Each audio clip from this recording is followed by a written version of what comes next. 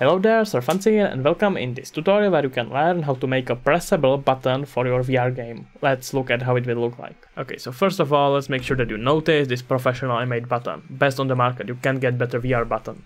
Anyway, if you press it, the doors will open, and if you press it again, the doors will close again. You can connect it to whatever functionality in your game you just want. Alright then, let's get started. I am in basic VR template that you can have when you start Unreal Engine on VR mode, and these additional stuff as table and sword are here from my previous project on how to make a sword. If you want to see that tutorial, you can link in the description.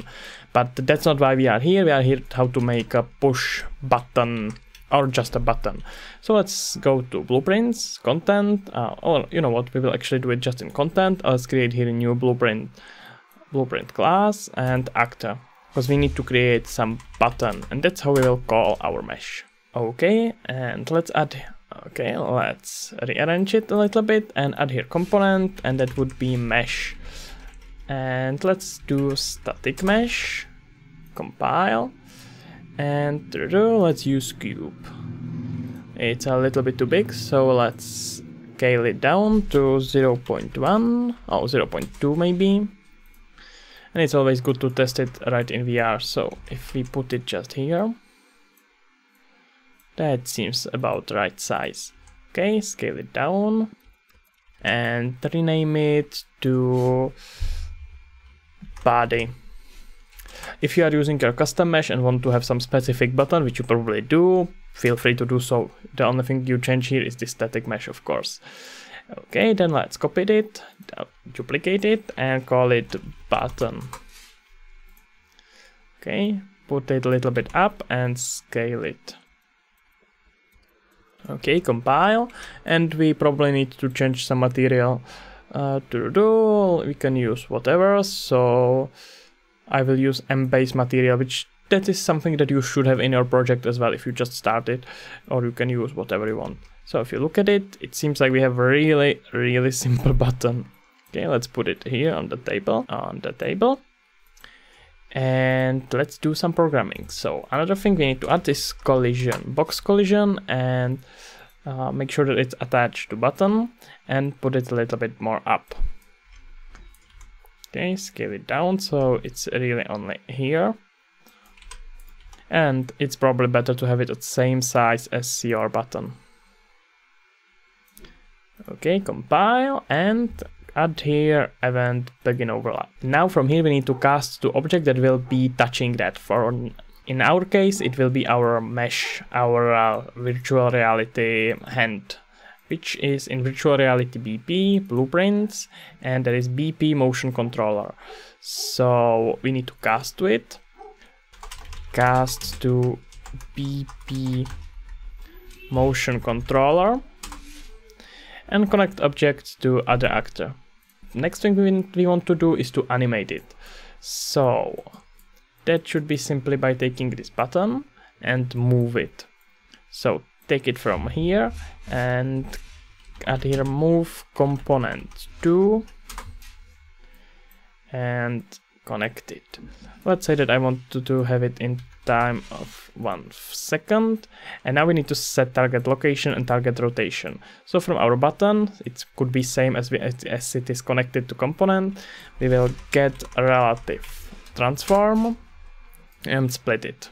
Split structure pin. Let rotation connect to rotation, and with location we will do just small adjustment and add here minus vector, and everything will be same except we will take it minus 10 or maybe 5 on z-axis, 5 vector coordinates on z-axis. And to test it out, we will take our event begin play and connect it here, just so we know if it actually works. Okay, click here and click on simulate. And it seems like it looked just fine. So we can use it here. Wonderful. And test it in VR if everything works. Okay, now I'm in game right in front of that button, so I will simply put my hand on it and you can see that it works like a charm. it doesn't go back and it actually goes much lower. That's something we need to fix right now. First thing we need to push is to make sure that once it is pushed, it won't be pushed again and again and again. So let's go back to our button, and we will create here variable. Simple boolean, and let's call it is pressed. Okay, and simply before that we will add here a branch. And make sure that you don't have it in true, but in false. And connect here is pressed.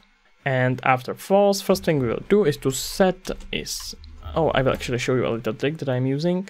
Take this is pressed and put it here and press Ctrl. Like that, it will jump just to set, which is what you need. And you need to set it to true, which means that once this will start overlap, you will put your hand in there. It will ask if it is pressed, and if it will be pressed, it won't do anything. But if it won't be pressed, it will do this pressing. And just to make sure that you can press it again, let's go to end of your code, take your is pressed, Ctrl again, and set it to disable again. Okay, but we need to also add it to your previous coordinates. So we will simply take all this, Ctrl C, move that further ahead, and after completed, let's put here a delay. Let's say 1 second, and we need to change few things before it will be pressable again. Okay, we need to change this node. So it's in -5 and we need to set it to plus. So vector plus vector and set it to +5. So it will be on same coordinates as it's actually started. Okay, compile and put it simply here. Move, and then it will be capable of pressing it again. Okay, compile and see if it works. Again in front of the button, so let's go here and put your hand into it. Works, it waits, and then it's up again. You can change timing just as you need. And let's try it again, and it works like a charm. Okay, now you can make a game of a pushing and pressing buttons. But if I showed you only this, it would be actually a really boring tutorial. So let's make a door or something that we can do with this. So for that we will create another blueprint and actor, call it door, open it, and add here a mesh. Again, static mesh, preferably use your own meshes, but I'm not going to waste my time on that, and primarily not your time. So let's put our static mesh here. Oh, we need to set that static mesh again for cube and scale it only on one axis, which means Z, I believe. Oh, it's Y probably, but that doesn't matter. Okay, let's put that here. And you can already see that it doesn't really do what I want. So let's rotate it. You can have it side by side, or if you have two monitors, that's even better. Okay, again, enable snapping, which you probably have. Set it to 90 degrees and put it up. Oh no, actually, you need to put it up here and scale it. Hey, Sir Fancy here, just a quick info. You are learning how to press a button and you haven't even pressed the like button? Are you serious? What would your mother say to that? Go press the like button! And let's continue with the tutorial. And it actually is rotated completely differently than I would like to. Now it works. And let's say that I want this door to be opened as soon as I press this button, as I push this button. So for that, let's scale this up and they go to event graph, and we will create here custom event. So let's right click and we will add here event. So custom event, add custom event, and let's call it opening. I'm sure that that's not how you write opening. That's better. I didn't need to Google it. Don't look at me like that. Okay, so let's go here, and from here on we will again move component. Right now you are probably only using casting and moving components, but that's just fine. Again, connect it to component. From here, get world location, and oh, you know what, we'll actually take both because I'm not really sure what it will do with rotation. So get a relative transform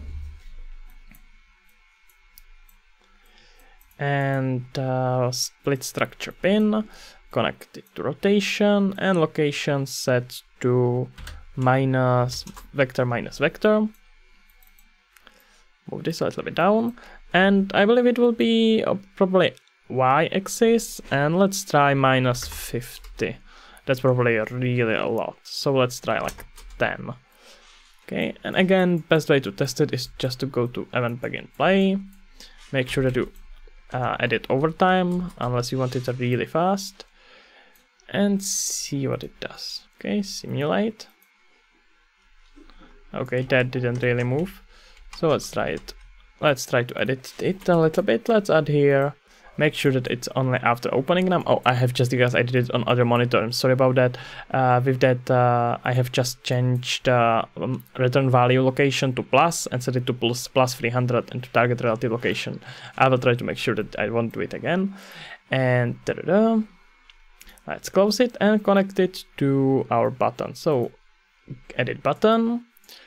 And right here before our overtime, let's put here get all actor of location, get all actor of class, and set that to our door. Move everything else, and let's set it to a little bit shorter, because otherwise we don't want to wait until it will be all closed. We actually need to get actor of class, so get actor of class, not all actors, and that will be set to door, and from here on we can use opening. Now it should work. Okay, connect it from here and see if it works. Well, it won't work because we need to actually press that button. So VR preview and try to press that button. Okay, press it and you can see the doors moved. Wonderful. But if I press it now, it moves even more, which is something we again need to fix. But that should be really simple. In our door blueprint, let's go after opening. We will add here flip-flop. This is my favorite node because it just sounds fun to say it. Flip-flop. Okay, move it and put that flip-flop here. After you add flip-flop, you can simply take all this and Ctrl-C, Ctrl-V again, and the only thing you need to do is to change this node to minus vector and set it to minus 300. So it should get to its original state and connect it to move. Okay, now back in VR, let's test it out. So I'll press that button, the doors moves, and let's press it again, and it moves back. Congratulations, guys. Good job everyone. If you are interested in that sword tutorial, let me quickly show you. You will be able to make such a sword, oh, not a make, but how to put it in Unreal Engine, and you will be able to cut stuff. Okay, that's everything for this tutorial. I hope that you learned something. If you did, write in comments what you learned. Okay, that's really stupid. You learned how to make a button. I know. Anyway, write in comments what next VR tutorial would you like to see, or what kind of game dev video would you like to see. That's everything from me. Join the Discord, like, subscribe, all this funny stuff. You know how it works here on YouTube, in land of YouTube. Anyway, I don't know. I'm kinda distracting right now. So fancy out.